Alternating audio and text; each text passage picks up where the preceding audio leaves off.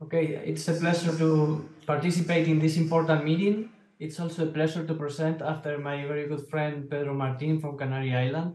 And I was just modifying my presentation because I listened to the question from the audience, and unfortunately I have had this complication of embolization, which is very rare. And the main reasons when that happened is because sizing was not correct. But in the initial part of our learning curve, we have this. So this was a case. You see that we positioned two pigtails to see if the alignment was correct.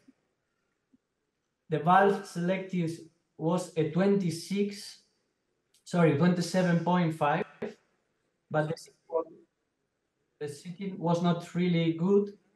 And here you can see that we implanted, the valve remained in place for a few seconds, and then there was embolization. Remember, 27.5. So when this happened, when the embolization occurred little after, it's very important not to lose the wire from this position. Yeah, so it's not the topic of my presentation, but I understand the concern of the audience. I was mentioning that the sizing is very often the problem for embolization. So in this case, the CT was of not so good quality because the contrast with the regurgitation was moving. So as you can see, after implanting the first valve, which was 27.5, there was a slow movement to the ventricle. It's very important not to lose the wire in the ventricle. We could inflate a balloon in the valve. Normally they can go out because there is no calcium in the valve, impure regurgitation, and we could move the valve to the descending aorta. And once this was done, we decided to proceed with a 28% oversizing according to the CT. So this was implanted in the descending aorta, but instead of a new 27.5, we selected a 30.5 valve. And this is the 30.5 that we could advance without any issue through the valve implanted in the descending aorta, which is the recommended strategy if this happened. And then we could implant this new valve. Very important, rapid pacing. And when the valve is deployed, very slowly we go back to regular heart rate. And as you can see, in this case, the valve remained perfectly in position and there were no other issues.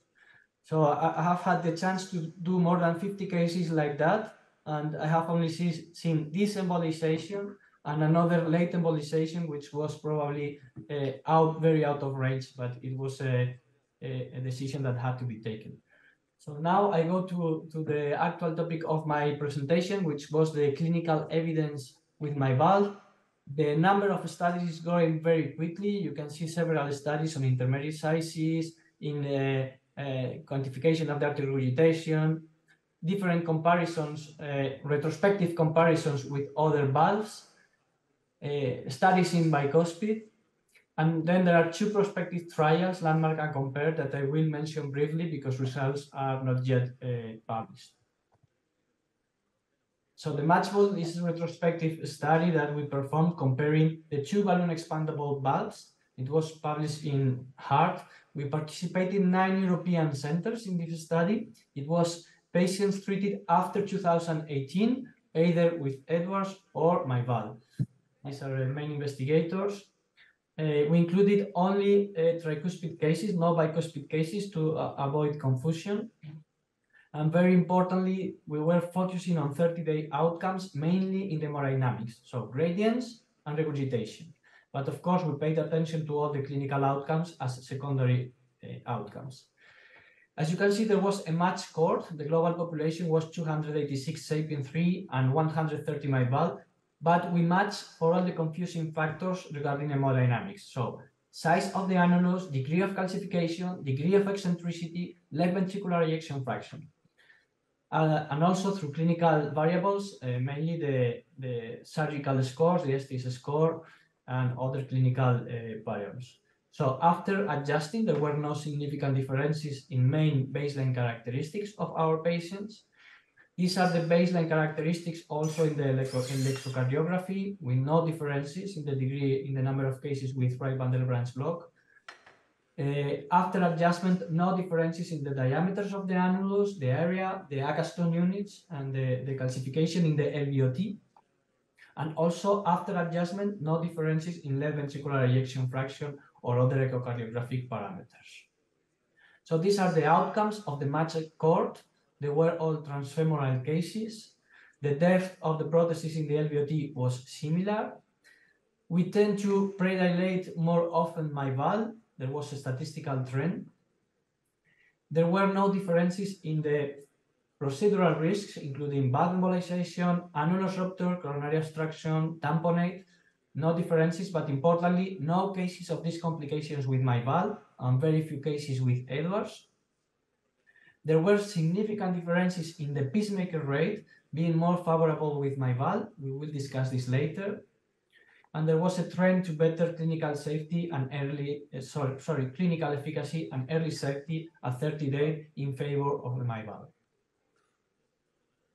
Regarding gradients and aortic valve, you can see in this orange color Sapien, brown is my valve. So after implanting, we can see that there is better gradients and better aortic valve area with my valve.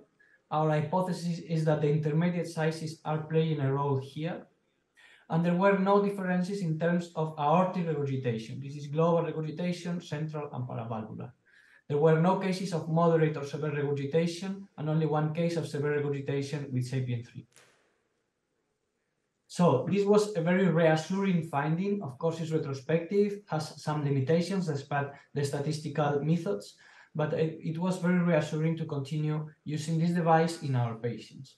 We have some doubts if that difference in pacemaker rate was real, so we did a central analysis of all the electrocardiographies of our patients, but also from several institutions, and not only with MyVal and Sapien, but also Evolut, Accurate, Portico, and Allegra. MyVal rate of pacemaker was 7.4 in this more than 1,000 cohort of patients, 13 for Sapien, 18.5 for Evolut, 9.1% for Accurate, 29 for Portico, and 22 for Allegra. So significant with all the self-expandable devices.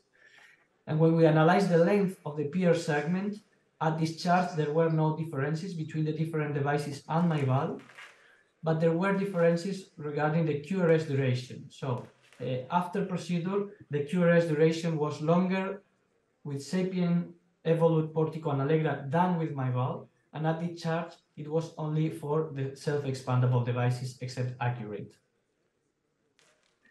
We did the first registry in low-risk patients, and as it happens with all the devices, in this 100 cohort of patients, the outcomes were optimal. We can see that there were no severe complications. The rate of post-dilation was 4%, 8% pacemaker, 1 cerebrovascular event with almost fully recovery, and no mortality at 30 days. Mean gradient after implantation was 9. There were no cases of severe mismatch. The functional recovery was really, really good. And 4% of the patients in this case had moderate regurgitation, but all the other patients did not have this problem. I advanced very quickly this slide, but this confirms that in about 40% of our patients, we are using the intermediate sizes. So this seems to be very important. We are working in another project on commissural alignment, and now I know that next generation of MyVal will have specific features for commissural alignment, but we were working with the current generation where we could identify where the commissures are thanks to this dual strut. This is very important, as you know, in case we have future degeneration for basilica or TAVI in TAVI, but there are some publications suggesting also that the gradients can progress more quickly if we don't have commissural alignment. For this reason, we developed this project where we are able to calculate the center line of the aorta and predict, in this case is with an Accurate, but we can predict how the commissures land and how many degrees we need to rotate the commissures to be aligned with native commissures. So in this case, 50 degrees. So we just need to crimp the valve knowing where the commissure is, so we can rotate the system according to the specific orientation of the commissures in this patient.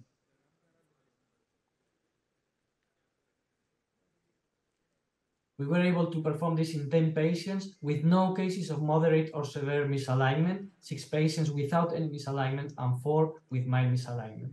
And this was recently published also in JACC Intervention in this consensus paper that was recently performed in collaboration with the key opinion leaders in this field. I mentioned in the beginning that we have some ongoing trials. One is Landmark. The Landmark is comparing MyVal, Sapien, and Evolut. We are almost half of the way with this study. With the pandemic, it was really tough, the recruitment, but in 2021, the speed of the recruitment has really increased. We are here in second place, trying to recruit as many patients as possible, but you can see that all centers are very active. And the other important trial compares MyVal and Accurate Neo and MyVal and Sapien 3 is a compare study, this important Danish study that was stopped for a while, but now is ongoing and are recruiting patients and will provide further insights on the outcomes of the patient. And I want briefly to present the preliminary results of the Triton study in bicuspid patients that will be presented in London Valves. We included 382 patients treated with the last iteration of the devices, Sapien 3 Ultra, Evolut Pro Plus, or MyVal, distributed in a very similar proportion, 1/3 approximately. Again, we perform a 3-match analysis of baseline characteristic, not only clinical, not only echocardiographic, but also the CT eccentricity, degree of calcification, extension to LVOT, and also the type of bicuspid and valve sizing. This means that we only compare patients type 0 with type 0 and type 0, similar gradients at baseline. So this led to 3 groups of 80 patients with very similar characteristics. This is the adjustment, the baseline differences in orange, and after adjustment. What we could see is that the outcomes in the unmatched population were comparable, but well, this is baseline. Let's go to the results. The device success in orange is MyVal was significantly better than with the other devices. This was also confirmed in the match cohort below, and the early safety was superior, significantly compared with Sapien 3, not significant with Evolut, and this was confirmed significant against both in the match cohort. Again, the gradients focus in the below image. In blue, we can see the gradients after MyVal, 8.5, gradients after Sapien, 12.9, gradients after Evolut, 9.6. So the results are optimal, even when compared with supraannular valves. And again, I think that this is because of the intermediate sizes. And in terms of residual regurgitation, Sapien 3 Ultra and MyVal were comparable, and the degree of regurgitation after Evolut was significantly higher, both in the unmatched and the matched cohort. Finally, I want to stop much in mitral, but there is a growing experience. There are a couple of publications already on valve-in-valve mitral with MyVal. The problem is that the sizing is not included yet in the app from Bapat that we are all using. So in our paper, we included this table where you can see which valve we should use with Sapien 3 or with MyVal for each devices, surgical devices implanted before. So this is already published and is available for all users. I will just very quickly show a case because I know we have some delay.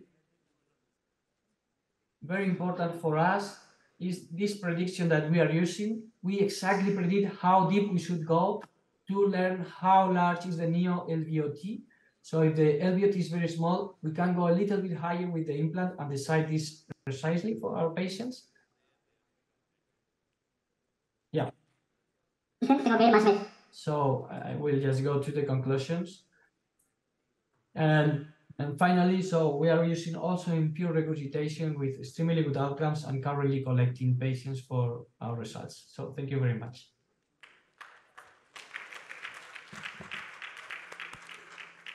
Thank you very much, sir. It was a very wonderful talk. Thank you so much. Thank you.